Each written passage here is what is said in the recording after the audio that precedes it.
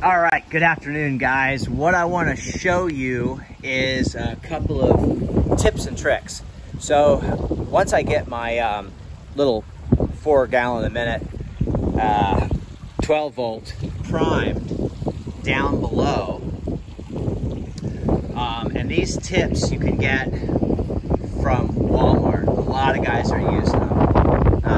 Cheap $10 wash tips that go from fan to almost a 0 degree, so you can really get some good coverage there. This is an Uhner gun with just some Schedule 80 PVC there. You can fit these things together yourself, make yourself a nice little gun. I highly recommend using this thing that we never use when you're climbing up and down the ladder, because once it's primed and your 12 volt is on, if you just simply tap it, you're going to soak yourself with SH.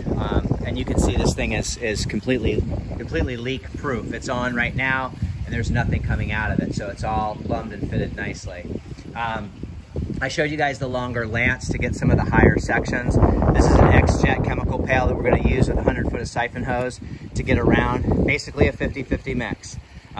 So 10 gallons of water, a little less, and 10 gallons of SH with about a 1/4 cup of surfactant per 5 gallons. So when you guys are up there, make sure you tie your hoses off. See how that hose is tied off? And that way there's no slippage.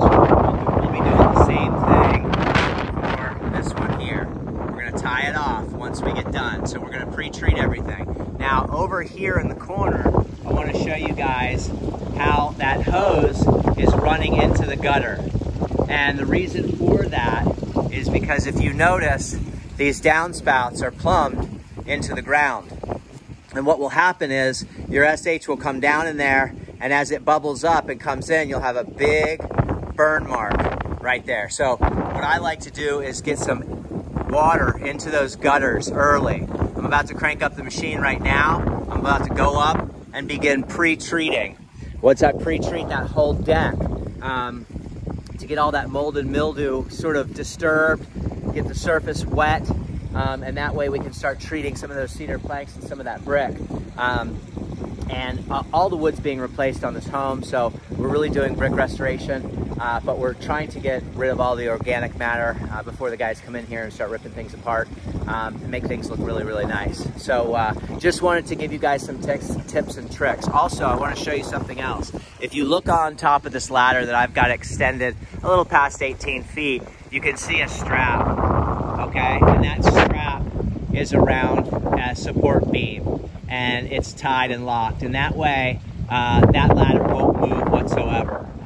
Really important to do. You know, make sure you're safe out there. We've got sustained 15-mile-an-hour winds with gusts up to 25 miles per hour, so we've got quite a bit of wind today.